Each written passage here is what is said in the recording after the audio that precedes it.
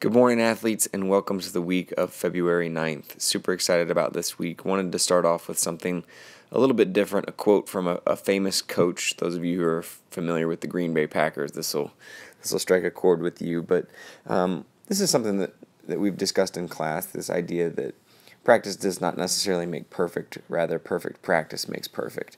And I'm actually presenting this in a slightly different light than the initial intention of the quotation, because I think a lot of people come to CrossFit for the workout, which is great because you'll always get a great workout.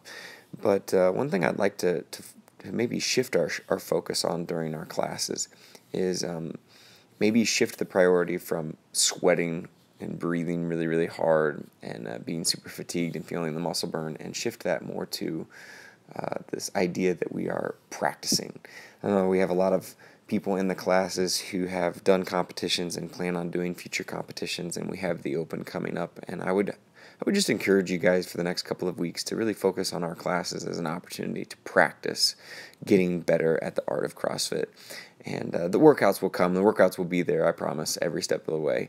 But let's focus a little bit more on the idea of actually practicing what it is that we want to get good at. This week should be really fun, guys. We have 2 strength days built in. We have several Metcons, 2 Metcons on Tuesday and Friday, and then we also have an endurance day on Wednesday. Our open practice WOD is 14.4 this week, 14.3, and that will be performed on Thursday night. Can't wait to see you guys in there.